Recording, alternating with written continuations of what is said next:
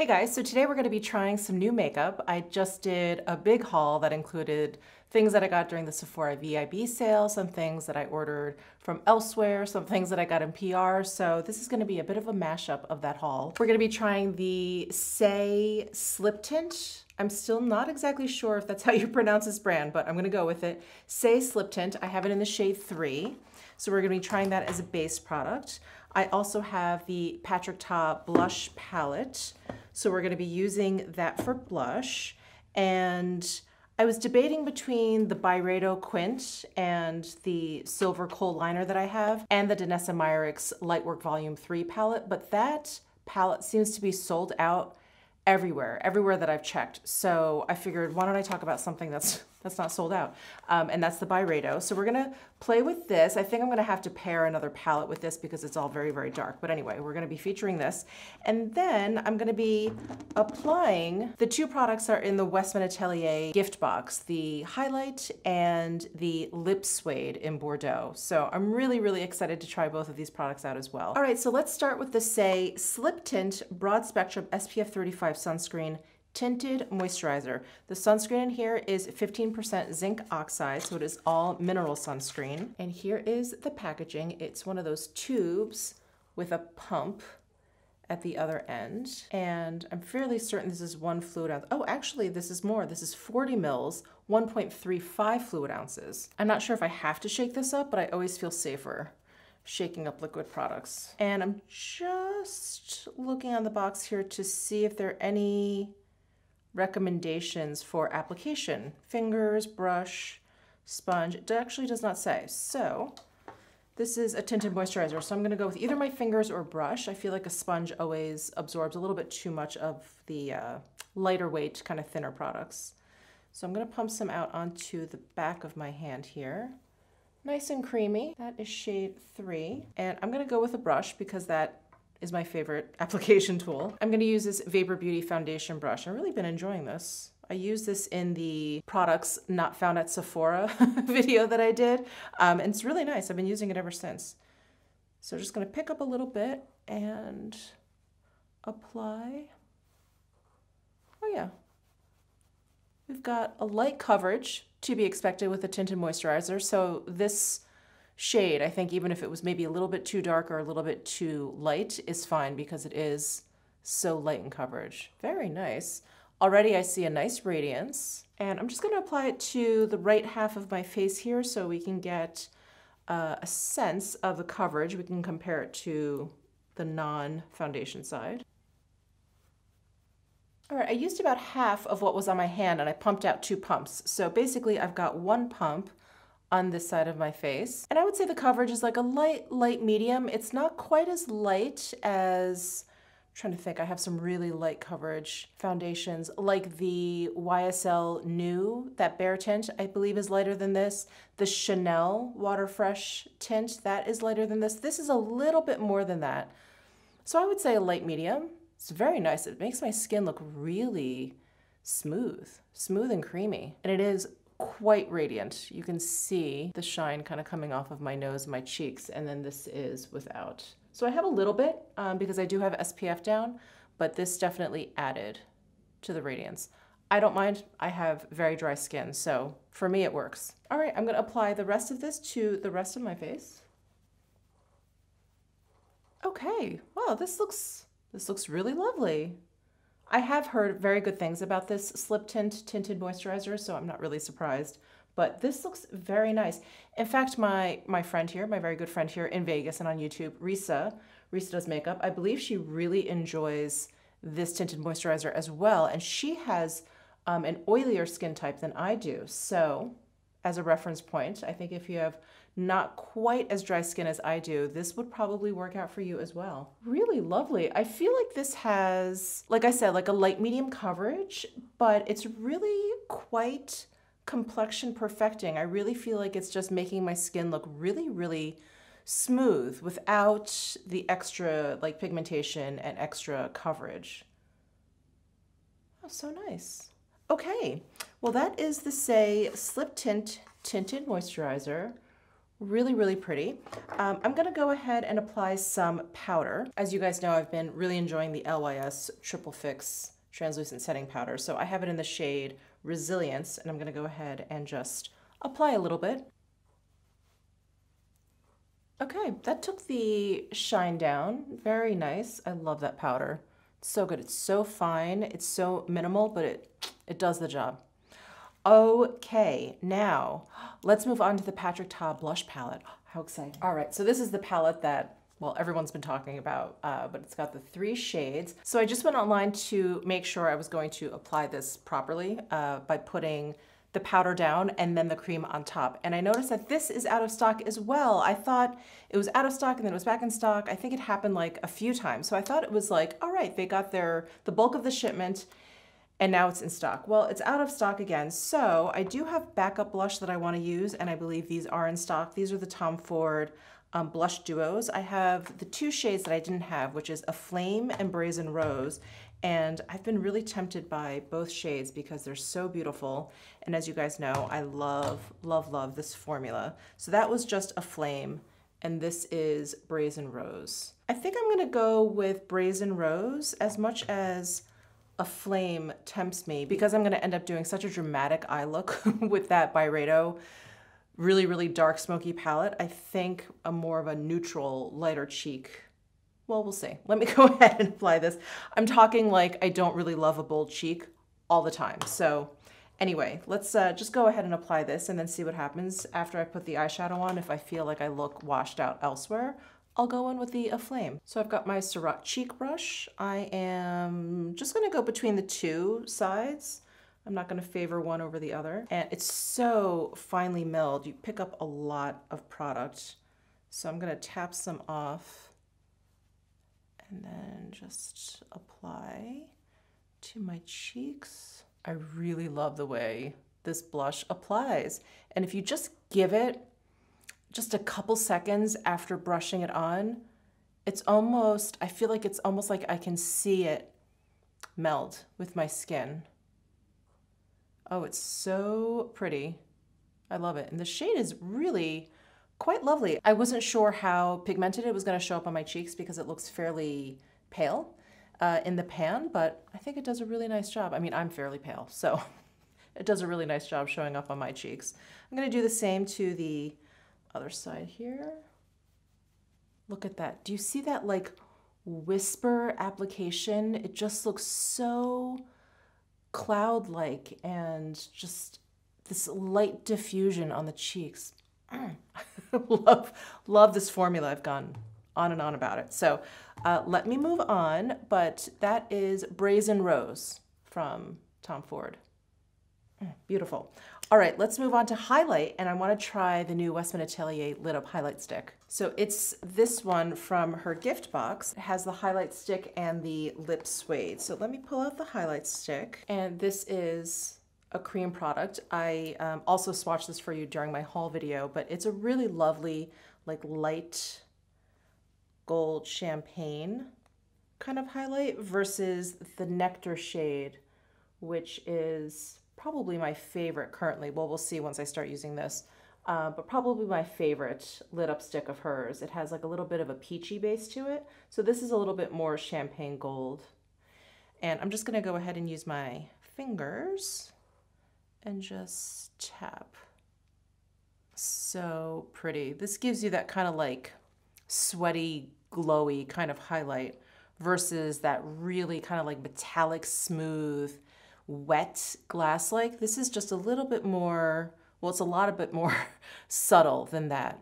And so I just feel like it looks like, yeah, like a healthy kind of glow. Down my nose a bit.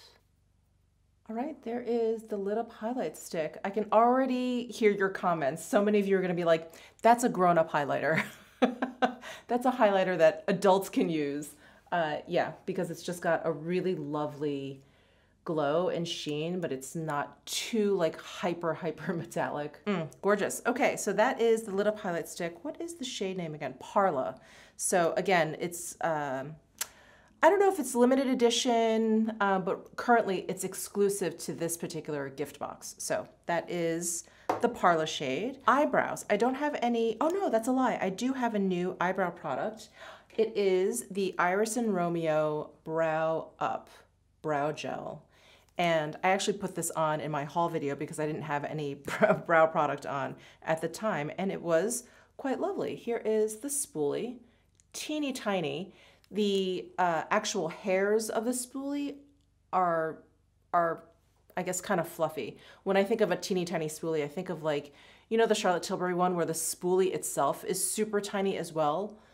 This one actually has some hairs to it. So I have it in the shade Brown Black, and there are 2 other shades. This is the deepest one, and there are two other shades. All right. Wow, you got some pretty bold brows. Look at that. Without. I want to say this is even more pigmented than the Tom Ford Fiber Brow Gel. I don't believe it has fibers in it, but it definitely beefs up your brows quite a bit. But I think it does it more with actual pigmentation and like the texture of the gel versus like the fibers in the Tom Ford Fiber Brow Gel. And this is definitely much more heavily pigmented than the Persona Swipe Up Brow Gel that I've been loving. So this is if I want definitely something a little bit more bold, I think. Ooh, I'm trying to clean it up and I'm making it worse. Okay, there are my brows. So this Iris and Romeo Brow Up, I would say definitely like wipe off your spoolie before going in. I feel like I had a little bit too much product on the brush. I did that for this brow and I feel like this one looks a little bit better than this one. This one is a little bit, well, it's deeper. So if that's what you like, then maybe leave some of the product on the spoolie, but I don't know. I like to take it slow with my brows and kind of build it up just in case. But I felt like this one was a little bit messier on this side, but I really do like this brow, how this one turned out. So anyway, that is the Iris and Romeo Brow Up. Let's move on to the BYREDO eyeshadow. So it does come in its own little canvas pouch, and this has a different lid. Usually the lids for the quints for BYREDO are gold. This one's like this gorgeous gunmetal. And here are the 5 shades in there. Aren't they incredible? So here are some swatches of this quint. First we have Gothic or Gothique, Wrath, Mystères, Eternité, and Whisper. So Whisper is this pressed glitter shade. I think I'm going to stay away from this because that's just not my jam, and it's so messy. It's so messy. It's a commitment. You have to be okay with the idea that you're gonna have glitter pretty much all over your face for like a couple days, no matter how many times you wash it. So I think I'm just gonna stick to these 4 shades over here and then maybe supplement with another palette. But I did also purchase the Crayon Kajal, comes in this box, and I did get the shade Silver. And so I guess I'll use this after I apply the shadow. I'm hoping the silver will show up over black shadow, but we'll see. So since I have it out here, I have the Natasha Denona Glam Face and Eye palette. I'm gonna use some of the shadows in here, like these transition shades, to work with this like all black quint. So I'm gonna go into this transition shade here. It's just a matte peachy neutral shade. And just gonna apply some to like my crease area here. It's like my socket line, and then to the outer corner area. All right, I'm gonna grab my Esom S33 brush, and I'm gonna go into the center shade, which has a little bit of a green tone to it. That is the Mystères shade. Sorry, my pronunciation sucks. And I'm gonna start at my lash line and build up a little bit. Okay, you can definitely see like the little bit of a greenish tone in there, greenish bluish tone in there. I was afraid, you know, once you got all of these on your eyes, they may end up looking all the same, but so far this one really is quite pretty. It has like an evergreen kind of green tone to it. Okay, so first color is applied. I'm just gonna use the same brush. I'm just gonna wipe it off a little bit. And I'm gonna go into this black shade called Eternité. But this one is a little bit cooler. It has more of like a blue shift to it.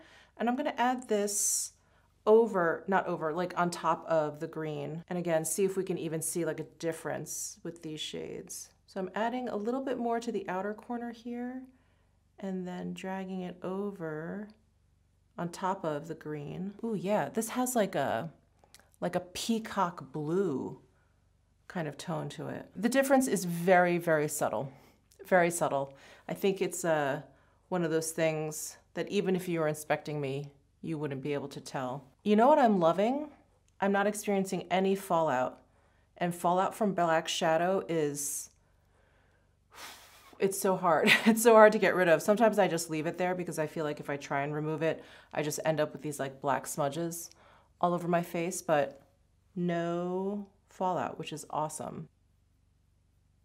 Okay, I'm gonna see if this is gonna make a difference at all, but I'm gonna go ahead and put my finger into this second one, which is basically like a matte black with micro glitters in there. It's not a pressed glitter like this. It's just one of those shadows with the glitters in there.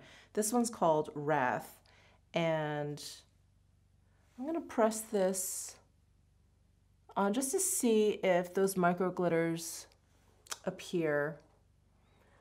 Not really. I think these two shadows, the two that I just used, are glittery enough on their own. Yeah, that's not really doing much. I'm gonna use my Sonia G Soft Definer brush. I'm gonna go into this matte black and I'm gonna line my eyes with it. This is just plain matte black.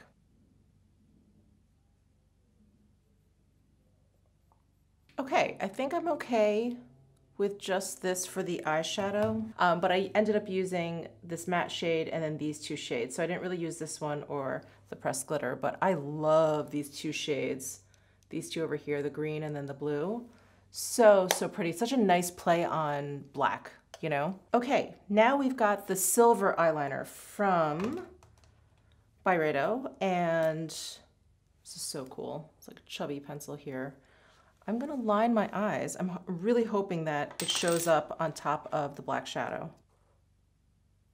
Oh yeah, really cool. Ooh, I like that. Oh, I ended up with a little bit of fallout here. That's probably from the matte black, but I was able to scrape it off. So I'm adding quite a bit of this silver liner, really nice thick line, because I think that looks really cool. And then I'm going to tight line with it. Neat. Oh, I really like that. Do the same thing over here. All right, well, definitely not an everyday look for me. That is for sure. And I feel like I need to blend out this black a little bit more. I'm gonna go back to the A503 brush from BK Beauty, the large blender, and blend this all out. A very different look for me, but I don't mind it. Okay, let me curl my eyelashes and apply some mascara. I don't have any new mascara, so let me just do that off camera and I'll be back to apply the WESTMAN Atelier Lip Suede. Okay, so eyes are done. Here is the WESTMAN Atelier Lip Suede in Bordeaux. I've already gotten it so dirty. So that is the packaging. Here are the 4 shades on the inside. So I, of course, because I have such a heavy eye look, I want to use the nudes, probably a mixture between this second one and this fourth one. But here are some swatches from top to bottom. And you can see that the top shade, that red shade, is like such a perfect holiday shade. It's slightly cool toned. And then that third shade is like a plummy shade, which is, oh, it's so beautiful. That is also an option. I don't know how evening of a look I want to go. I think the only thing I have to do today is go grocery shopping, which is going to be pretty funny. I think I'll probably just, well, I'll have my mask on so they won't see my lips, but I'll probably throw some sunglasses on because this is a lot. This is a lot of fever for grocery shopping. Anyway, yeah, let me do the nude. I'm just going to throw this one shade on and see how that looks alone. Okay, so there is just the nude shade. Very nude. Very nude. We're kind of in concealer lip territory, which again, I think is great with like a dark smoky eye. I really like a nude lip with that. But I'm gonna add, just for fun, I'm gonna add this bottom shade in, which is like a cool toned mauve shade. Just tap it right on top. Ooh, I like that. I like that. We're still nude, but we've come out of like concealer lip territory. So this is these two shades. Kind of not mixed together, but applied one on top of the other. All right, well, those are all of the products that I wanted to try on for you guys today.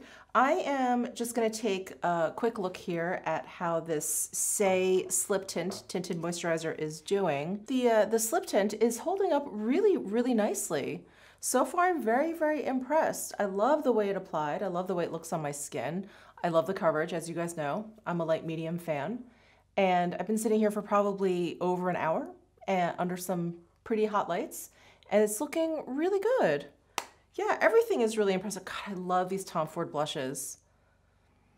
Gorgeous. The highlight is great. This lip suede is amazing. These eyeshadows are just so cool. Like if you're into a smoky look, man, oh man, you cannot go wrong with this BYREDO Quint. Gorgeous. Gorgeous. All right, well, that's it for this video. Let me know your thoughts down below in the comment section. Give this video a thumbs up if you enjoyed it. Subscribe down below if you haven't already, and I'll see you in my next video.